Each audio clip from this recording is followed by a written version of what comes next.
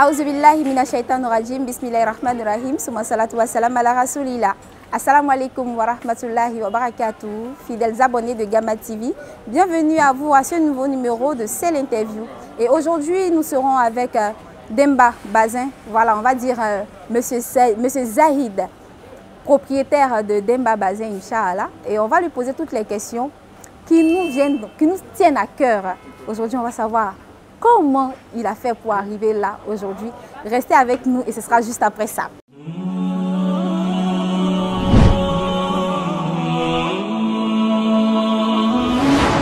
Gamad TV, la télévision au cœur de vos actions. Fidèles abonnés de Gamad TV, comme on l'avait dit et je l'avais bien sûr prédit, nous sommes actuellement avec le PDG de Demba Bazin. Alors, PDG, comment allez-vous? Voilà le PDG. Ah bon, d'accord. Salam alaikum, je vais très bien, alhamdulillah. Ah, Dieu merci. Alors ici, on entend très souvent parler de Demba Bazin et tout. Est-ce que vous pouvez nous présenter en quelque sorte, en quelques secondes, votre entreprise? Oui, bon, moi je me nomme Z Bazin. L'entreprise c'est boutique Karawani, établissement Karawani. Voilà le patron même, c'est lui le Demba. On a nommé le Bazin aussi, on a fait sortir notre produit même. Machallah. En fait des Ramadan et puis Tabaxi là. Donc c'est un peu ça. Ah d'accord. Mais au vu de tout ça, quels sont en quelque sorte vos objectifs? Vos objectifs, on va dire, pour les années à venir, pour votre entreprise? Waouh. Inch'Allah, les années à venir, bon, on passe loin. Hein? À très bientôt, Inch'Allah. Nous-mêmes, ce qu'on veut, ce n'est plus partir en Allemagne ou en Autriche. On veut fabriquer notre propre bazin même. Wow, c'est les cotons, les trucs, tout ça, là, ça quitte en Afrique ici. Donc, on ne veut pas s'arrêter là. Il faut aller importer pour venir. Donc, on veut faire des produits locaux. Voilà, locaux même. Dieu merci, avant, on voyait des bazins avec le nom de là-bas même. C'est eux-mêmes qui choisissaient les noms et puis les motifs. Oui, oui. Mais aujourd'hui, nous-mêmes, on donne les noms qu'on veut, les dessins qu'on veut. Parfois, on a des clients qui viennent là. Ils n'aiment pas les gros dessins ou les petits dessins. C'est comme Abidjan et puis Bamako.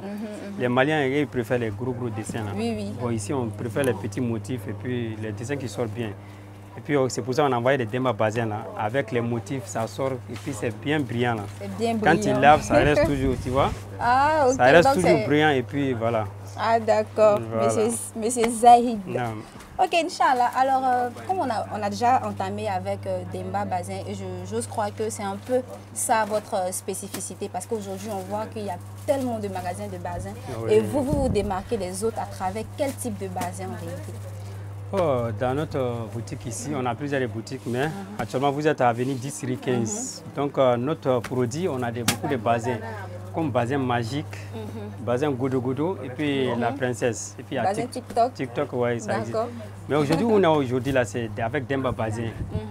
Demba Bazin parce que tout ça se trouve dedans. Quand tu dis dessin brillant, quand il lave, le brillant reste. C'est ça même que la qualité, voilà, la qualité supérieure. Et puis on a plusieurs couleurs dedans. C'est plus que 100 couleurs.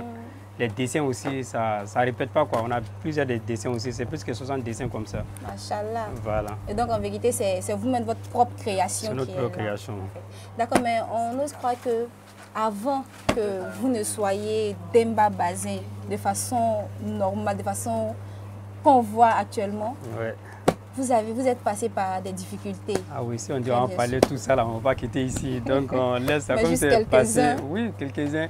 Tu sais, dans tous les travails, avant que tu vas réussir, il y a beaucoup de difficultés dedans. Donc tu vois, on a eu beaucoup de difficultés. Avant même, c'est avec les voisins, tu prenais des bazins. Dieu merci, aujourd'hui, toi-même tu fais ton propre commande. L'Allemagne, l'Autriche, ouais, c'est pas facile, mais toutes choses, il y a des difficultés dedans. Donc en tant que tu as le courage, ça ira. Aujourd'hui, Dieu merci, nous-mêmes on envoie et puis on donne en gros à des gens et puis voilà.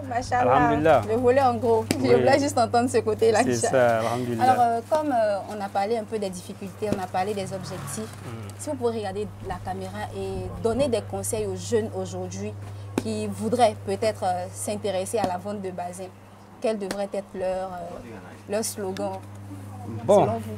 Bon, ce que j'ai à dire, le vent de bazin, beaucoup de gens nous voient dedans comme ça et pensent que c'est facile. Il y en a même qui viennent essayer et puis ils s'en vont. C'est courage. En tant que tu as tout le travail, c'est courage. Mais avec le vent de bazin, c'est courage seulement. Deux fois plus. Voilà, 2 fois plus de courage. Si tu as le courage, ça ira, Inch'Allah. C'est pas facile. Tout le travail, même tu vois, au début, c'est un peu truc. Mais puis la musique, quand Si tu pries beaucoup, ça ira, Inch'Allah. Inch'Allah, avec la prière, Inch'Allah. Vraiment, nous sommes déjà à la fin de notre interview. Et quel sera votre mot de fin pour cette interview-là? Bon, pour mot de fin, vraiment, je remercie le TV. Voilà, Gamad TV. Ils sont venus nous rendre visite ce matin.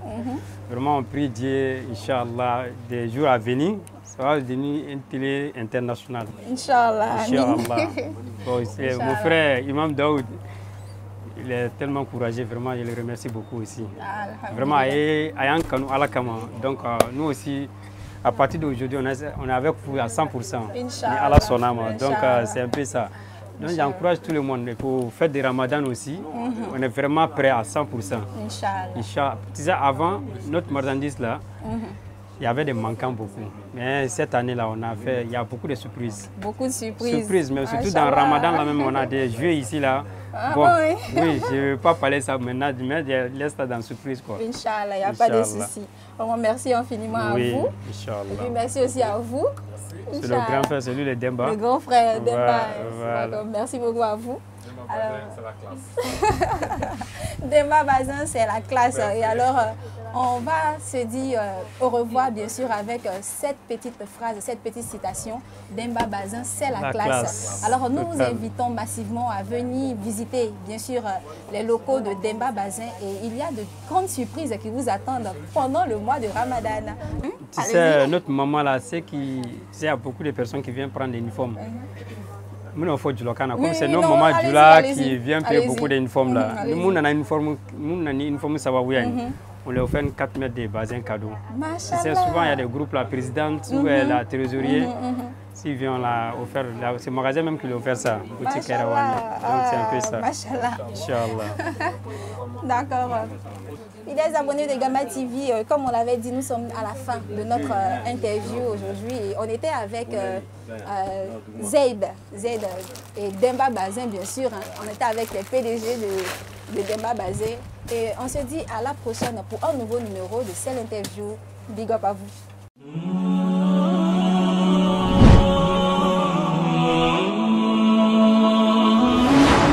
Gamad TV, la télévision au cœur de vos actions.